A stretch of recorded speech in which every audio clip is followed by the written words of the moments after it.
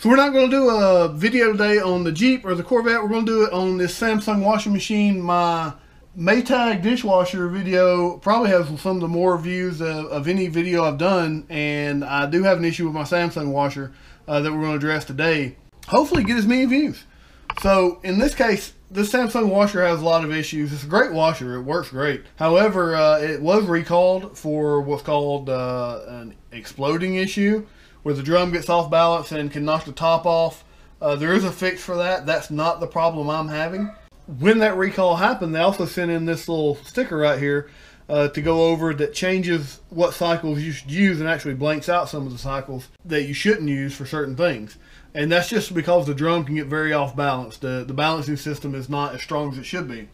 And that's what causes your DC error. Whenever you, if you have one of these and you have it on the spin cycle, or it is spinning for some reason, whether it's rinsing or spinning, and it gets off balance and wobbles and then stops, and you'll see DC in the little window here. That's the DC error, and that just means the drum is out of balance. There's a couple things that can happen that can cause that. Number one, a large nut can back off between the two parts of the drum. And the next thing, and the thing that was wrong with mine, is that the springs that balance the drum are just not strong enough. And this is something that's been admitted to by Samsung, and there is an actual kit you can buy. I haven't found where to buy it yet, but I've seen pictures of it online that will replicate what we're going to do for $3.50. But the kit costs 30 or 40 bucks, and you have to replace some springs and things like that. The way I'm going to do it is very simple. I just stole the idea. I didn't come up with this myself, but you can see how easy it is to do with very simple tools.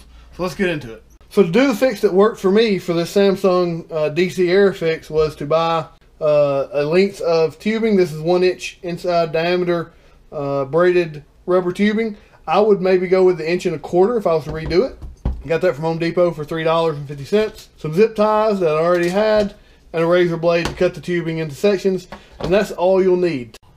All right, once I got the washing machine sitting on its side or on its front, you can kind of see here's the drum assembly. The issue, of course, is that these springs are not strong enough to stabilize the drum. We're going to fix the springs. A couple different ways you can do that, or at least get to the springs. You can either just do it from under here, which is what I'm going to do, or you can take the top off, and the springs and rods that they're on will come out pretty easily. I'm going to leave the springs and rods in there to do the fix. To do this fix, you're going to need to go buy some hose. I went and bought this braided vinyl hose from Home Depot. You can use a heater hose or any type of hose, really. This one has a 1 inch inside diameter. It might need an 1.25 inches, but that's fine. We can fix that. So first thing I'm going to do is cut this thing into 4 sections because there's 4 springs. I'm going to cut it in about 1.5 inch, 2 inch sections. I'm just going to make them all even though. Doesn't really matter that they're super long because the springs aren't super long. Once you got 4 very equal sized pieces of rubber hose, if this is going to be a 1 inch diameter, inside diameter hose you're using, it's going to be slightly too small. So I'm going to split them down the middle so that I can, of course you're going to want to do that anyway unless you're taking the springs all the way off. That way I can wrap them around the spring.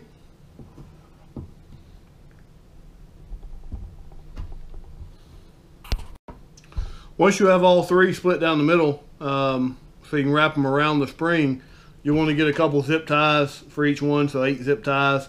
And all I'm going to do is put 2 zip ties around it to hold it to the spring. One near the top and one near the bottom.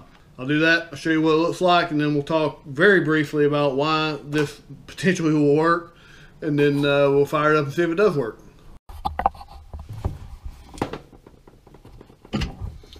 Alright, hopefully you can see the fixed part. I should have gotten an 1.25 inch inside diameter. I didn't see any at Home Depot, so you may have to go to an auto parts store or something to get a braided hose, a rubber hose that has the right inside diameter. So you can see that one's a little bit short, but you want it a little bit short because you want to be able to tighten it up with the zip ties. So you want to be able to still cut a slit and either overlap or pull them together. But that should work. The idea is that you strengthen the spring and make the spring harder to compress, which that should do just fine. So you do want these tight. I saw some people online who have done this, and they were suggesting that they might want to use some hose clamps. I probably wouldn't do that. I think you might have a tendency to get it too tight and damage the spring. I think a few zip ties will probably work just fine.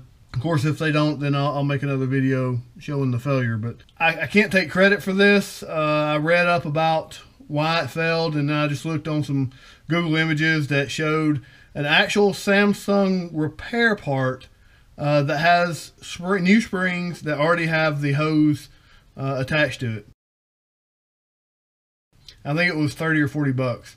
Whereas this cost $3.40 worth of hose, and I had the zip ties already at home anyway.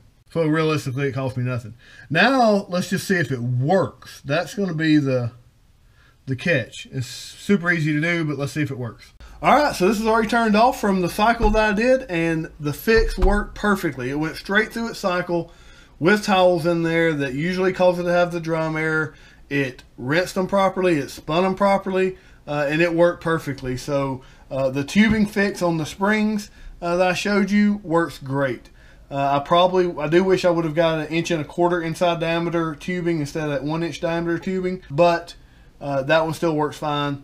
I may just go ahead, I may go back in and put another zip tie on it, but either way, it works. Hopefully this will help you save your $600, $700 washing machine and not have to get rid of it, or not have to spend $100, $200, $300 getting it repaired, especially if you have already gone through the whole issue with the exploding washer part and the recall on it. So this one obviously got recalled. I didn't do anything with it but fix a few things on it, and now it's as good as new. Again, it's been a good washer, and now hopefully it'll continue to be a good washer. Thanks guys, I hope this helped, and there'll be some Jeep videos coming up soon. I just ordered something very awesome for the Jeep, so stay tuned for that, and have a great day. Bye.